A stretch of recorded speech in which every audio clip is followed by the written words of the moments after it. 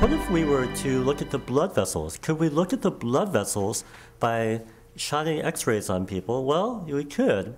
This is something that Dr. Gordon does. He places catheters into the groin or into any vessel within the body and attaches them to a syringe.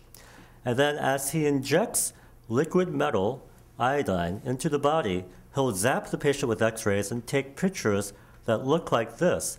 This is his catheter, and this is the iodine contrast material opacifying the arteries to the liver, the arteries to the spleen, the arteries to any part of the body. It could be the brain or the heart or the legs to your pinky, and look at the blood vessels and potentially inject other things like glue to stop bleeding, for example, or to stop blood supply to a tumor.